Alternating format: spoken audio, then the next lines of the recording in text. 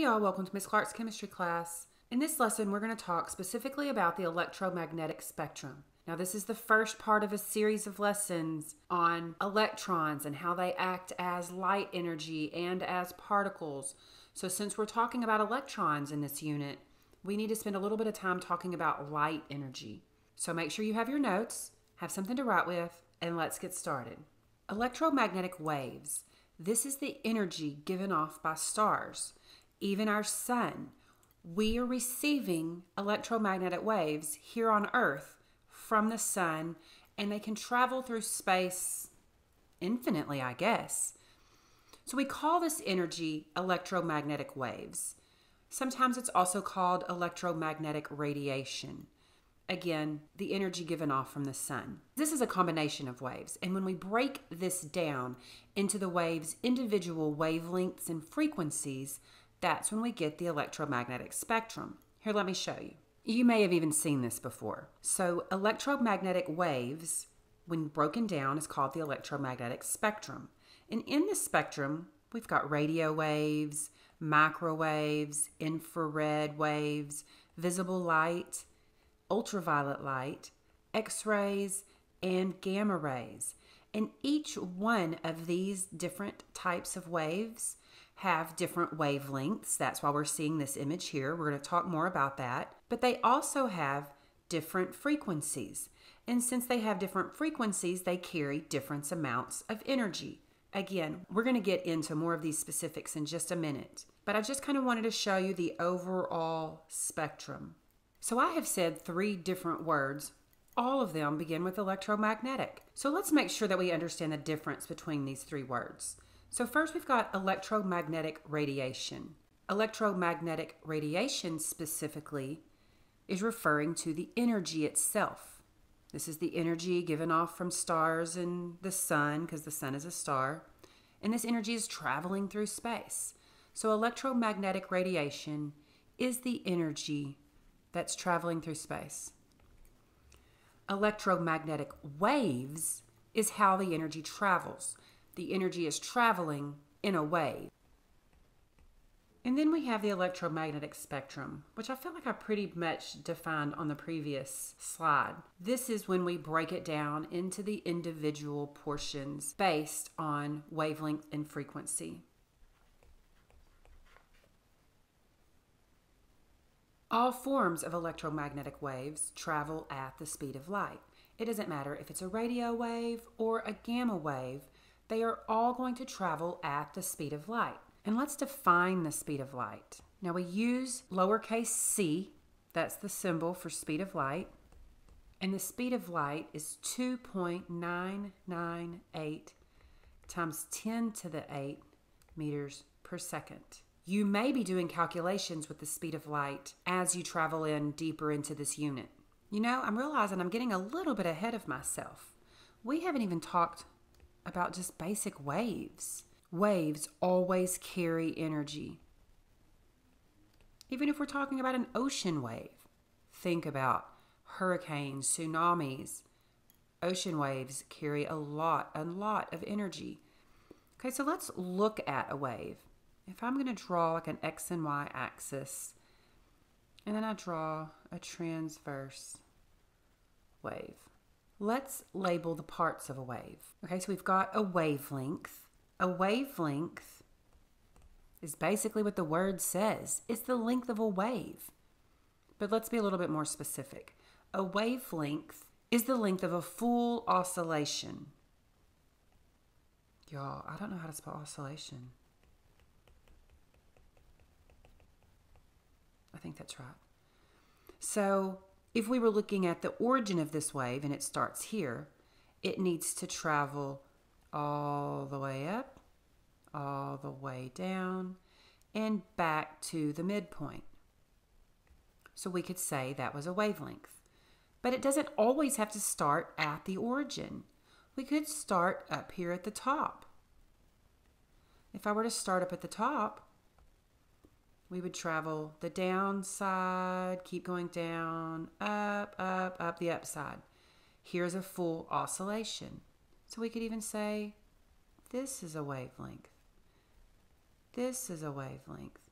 We could even measure from the bottom of the wave to the next bottom of the wave if I would have continued to draw my wave all the way through. Now, the symbol for wavelength is Greek letter lambda. Greek letter lambda. It looks like an upside down Y. So I'm going to label this wavelength up here with Greek letter lambda because that means wavelength.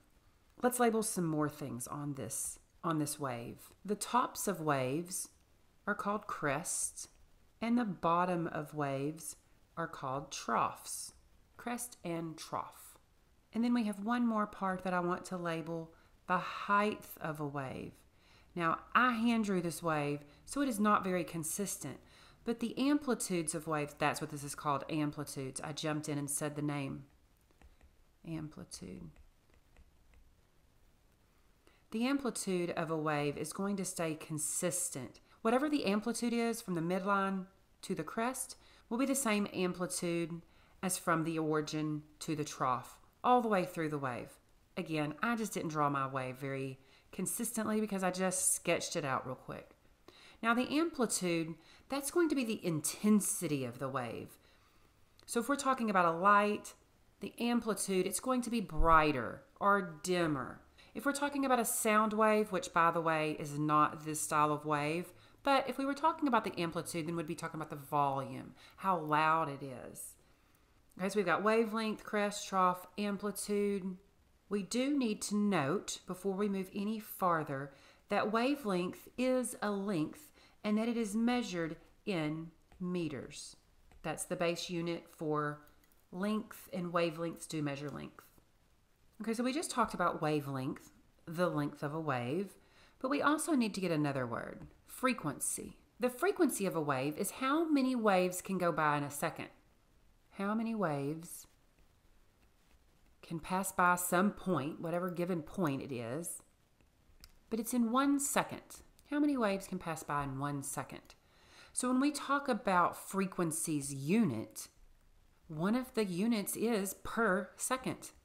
And we write that like that, per second. And then this gentleman came along, Hertz, and he had a big contribution. And so we named this unit Hertz. Per second or Hertz. And again, frequency is how many waves can go by a given point in a second. So if we were looking at a wave, oh, you know what? Let's talk about its symbol right quick. Symbol. We talked about the symbol for wavelength is Greek letter lambda for wavelength, and that the unit was meters. The symbol for frequency is Greek letter nu, and it just kind of looks like a fancy V, lowercase v. This is Greek letter nu. Y'all know there is another way you can express per seconds, because that's like the inverse of seconds. And so you can also do the -1 for the inverse of seconds. If we were to look at a wave, if we were to look at two waves, I'm going to sketch out two waves. Okay, there's the first one. Here's the second one. And I were to ask you, which wave had a higher frequency? Wave number 1 or wave number 2? Remember, the amount of waves that can pass by in a second is the frequency. So if we were just to say, here's our starting point, and here is 1 second, then we can clearly see that wave number 2, more waves are going to pass by in a second. This is what a high frequency wave looks like. And then we have this low frequency wave. A little bit slower, cumbersome. But are we noticing something? And if we're not noticing, let me help us notice this right quick. This wave that has a really low frequency, right? Not many waves are going past in a second. Low frequency. Not very many waves are going by because the wave is so long. So low frequency waves have a long wavelength, right? Do we see that? This wave doesn't get very many waves past the 1 second mark because it's so dang long. And then if we look at this wave with a high frequency, lots of waves went by in 1 second. And so many went by in 1 second because look how short they are. If we're measuring from crest to crest, look at the difference. Crest to crest here, crest to crest here. So again, waves with high frequency are going to have smaller wavelengths. They're going to be shorter. Do we need to write that out in words? Low frequency is going to mean long wavelengths. And if we have high frequency, then the wavelengths are going to be short. I hope we can still see that. Did I run off the page? You know what? While we're getting these vocab words, let's go ahead and get one more. Let's talk about energy. We said that waves carry energy. So we're going to need to talk about the energy of the waves. Now, energy, we normally just use capital letter E for energy. The base unit for energy is joule. Calories, that's another unit for energy, calories. That's why we measure our food with calories. How much energy is stored in this food? Now, when we talk about energy, let's look at our waves again. And of course, I'm not going to be able to reproduce them perfectly. Now, we've already talked about how wavelength and frequency relate. The longer the wavelength, the smaller the frequency. The shorter the wavelength, the higher the frequency. But how does that translate into energy? If I were just to, again, blindly ask, without us having much information, which wave looks like it has more energy? The first wave or the second wave? Now, maybe because I'm the teacher, but I am really feeling like this second wave looks like it's carrying more energy. I don't know. That just looks more energetic to me. And that is the relationship. When a wave has a high frequency, more waves are going past a point. If more waves are going past and waves carry energy, a high frequency wave is going to carry a lot of energy. So when you have a high frequency wave, that carries a lot of energy. And then vice versa. This wave up top, we said that it has a small frequency. Not many waves are going past. And so we would also say that this wave is not carrying very much energy. Do we need to write that one out in words too? Let's do it. Low frequency is also going to mean it's carrying low amount of energy. And then high frequency means we're going to be carrying a lot of energy. Let's see how that translates to the electromagnetic spectrum.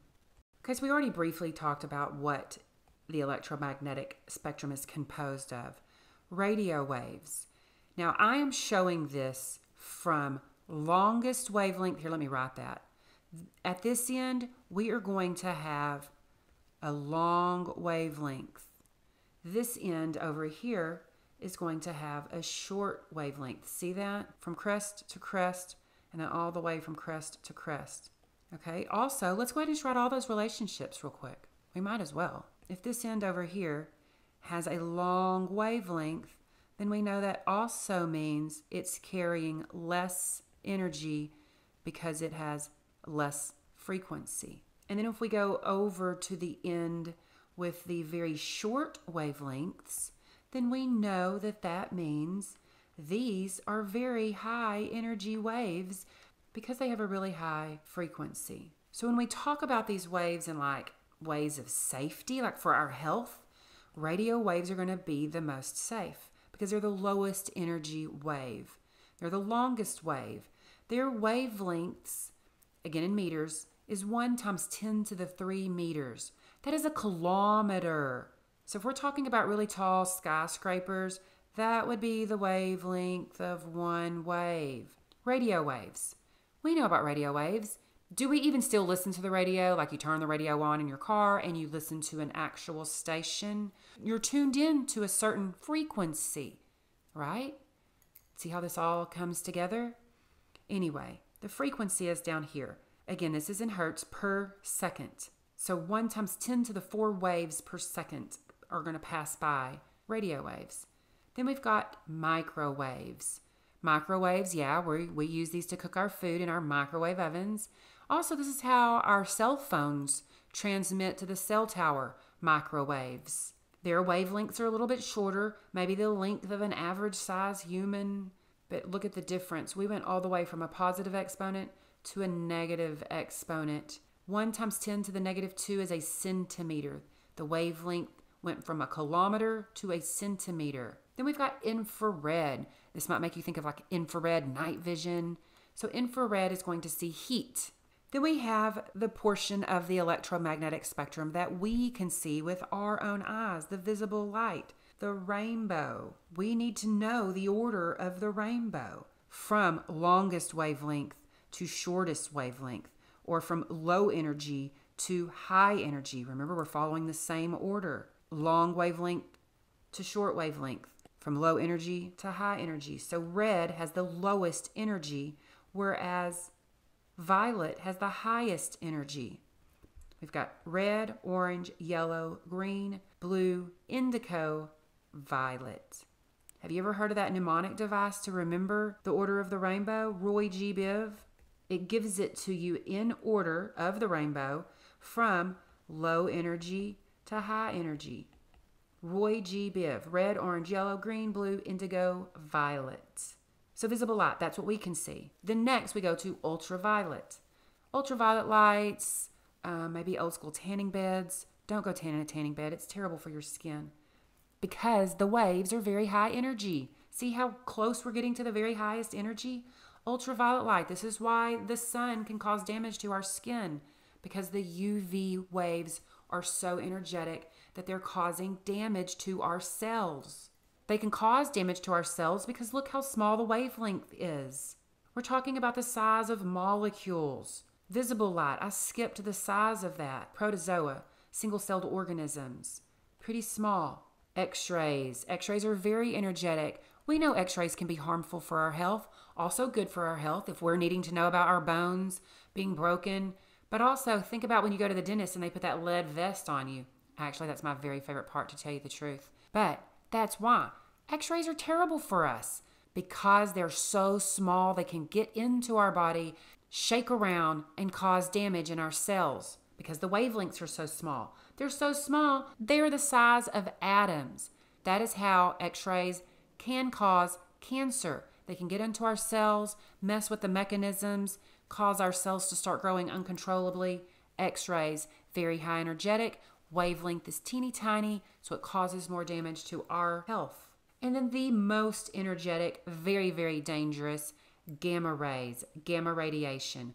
Look how small this is, 1 × 10 to the -12th meters.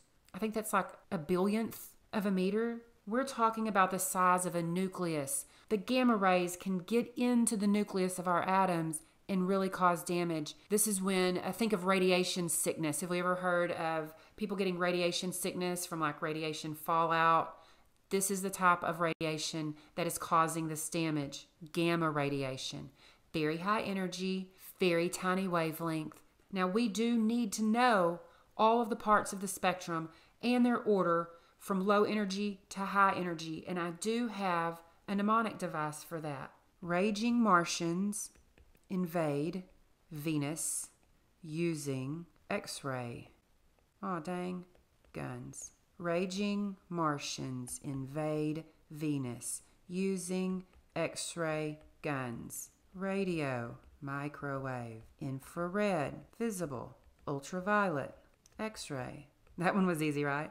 And then gamma. Now this was just a little introduction into the electromagnetic spectrum, parts, a little bit about wavelength, frequency, energy, how they all relate to each other. Now you may be needing to learn how to do calculations when it comes to the speeds of these waves, calculating the different frequencies, the different wavelengths. I do have a lesson for that, so make sure and stay tuned for that if you need help. Until next time, bye y'all.